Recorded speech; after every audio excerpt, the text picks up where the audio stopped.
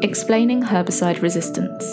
Herbicides work by disrupting a particular plant process or function. Once a weed population is exposed to a herbicide to which one or more plants are naturally resistant, the herbicide kills susceptible individuals, but allows resistant individuals to survive and reproduce. This can occur as a result of target site resistance or enhanced metabolism. Target site resistance. A herbicide has a particular target site of action. If the shape of this target site is somewhat altered, the herbicide no longer binds to the site of action and is unable to exert its phytotoxic effect.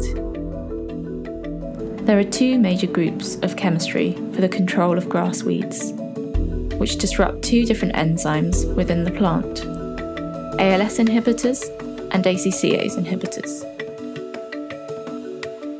The acetolactate synthase, or ALS enzyme, catalyses the first step in the synthesis of the branched-chain amino acids.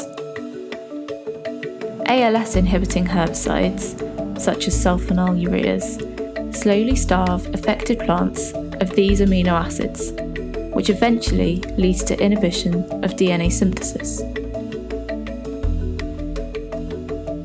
ALS inhibitors include sulfonylureas, such as mesosulfuron, and sulams, such as pyroxalam.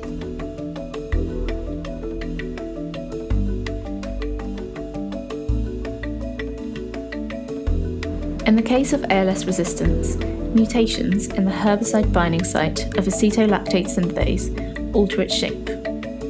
As a result, the herbicide can no longer bind and inhibit its activity. This can result in complete loss of control.